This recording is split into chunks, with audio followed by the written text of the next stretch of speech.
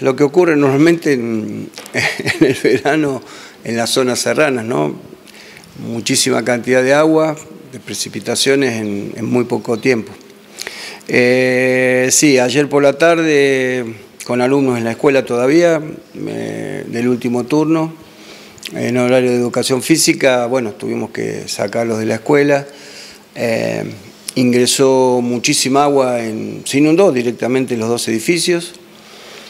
El agua ingresa porque, bueno, nosotros venimos solicitando movimientos de tierra que había que hacer, porque hace 20 días, cuando hubo una lluviecita, y comenzamos el 15, había un poquito de agua en el edificio nuevo que la municipalidad está terminando de construir.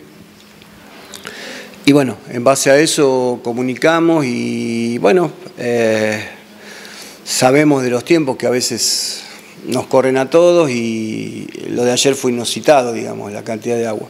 Pero bueno, sabemos que en la zona serrana ocurre esto, no es novedad.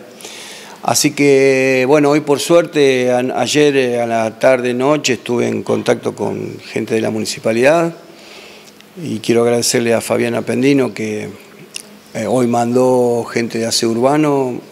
La municipalidad, vino una cuadrilla de gente muy numerosa y limpiaron ambos edificios, así que estamos en condiciones mañana de comenzar, de reanudar las actividades. Hoy no hubo clases. Hoy no hubo clases y se suspendieron porque había en algunas aulas hasta 10 centímetros de agua. Y bueno, recién hablé con un ingeniero que vino de la municipalidad. Hoy a la tarde comienzan los movimientos de tierra para evitar que esto, porque hay pronóstico de lluvia en las próximas horas, los próximos días, entonces no quiero que esto vuelva a ocurrir.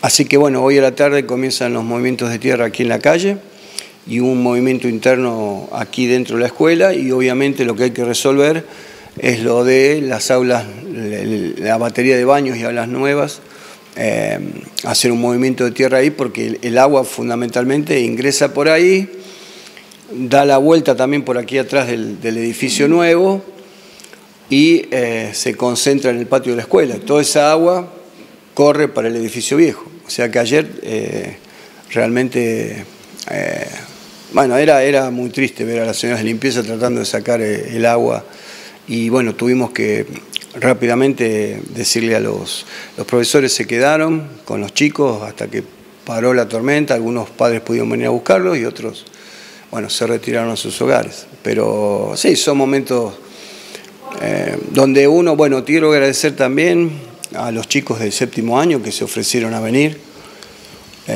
Eso nos pone muy contentos. Ofrecieron a venir a limpiar la escuela. Les dije que no correspondía, que ya, y era una tarea riesgosa porque había mucha agua en las aulas.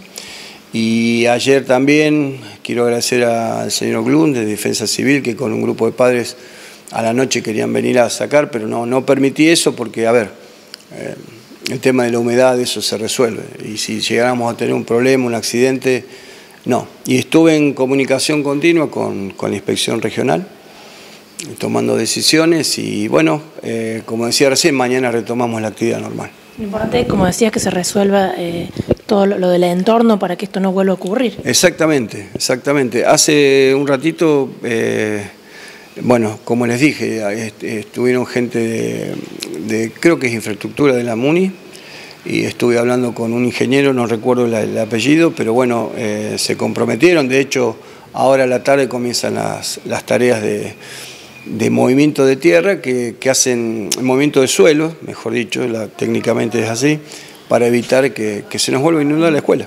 ¿Las 2 aulas nuevas ya están listas?